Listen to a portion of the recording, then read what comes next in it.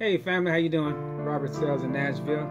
Just coming to you with another word on tonight, and this one is actually from Matthew, the 24th chapter. And we're going to begin with the 23rd verse, and I'm reading from the King James Version tonight. And it says, "Then if any man shall say unto you, Lo, here is Christ, or there, believe it not. For there shall arise false Christs and false prophets, and shall shew great signs and wonders, insomuch that, if it were possible, they shall deceive the very elect." And when I read through that scripture, it kind of even saddens me, because when I think about it, what the scripture is saying, if you go back to this one particular part of here where it says, now it says, first of all, that they perform great signs and wonders, right?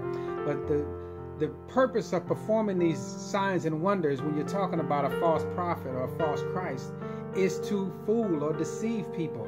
And they have deceived even the very elect.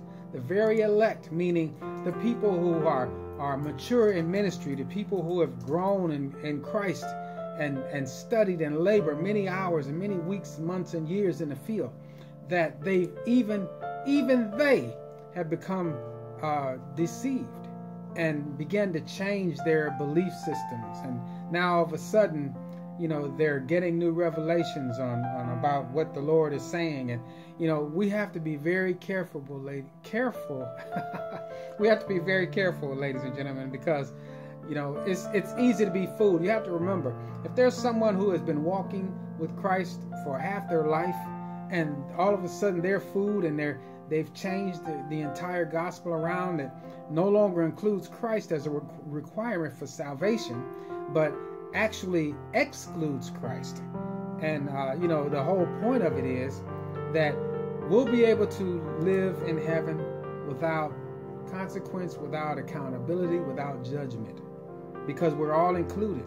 And that's something that we have to be careful of, because what that does is it falls on and it pleases those ears who need something nice to hear. So those people that say, "Don't judge me," that's basically those type of people, and they fall into that type of category, so they love that type of preaching.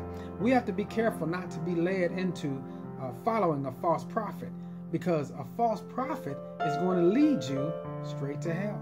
Yes, we have no problem saying that, because it is the truth. There are many people right now that have died and gone to hell, that have been led astray. The blind leading the blind have been led into a pit, ladies and gentlemen. So make sure that you understand the Word of God for yourself.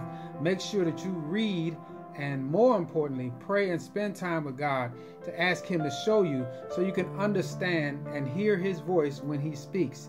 That's very important, because the last thing you want is to be led astray thinking that you're being told the truth, when in all honesty, it's just a lie. So be careful, ladies and gentlemen. Read your word, pray, study, ask God for revelation. He will show you everything that you need to know as you walk in Him every day throughout your day. God bless you all, and have a wonderful day.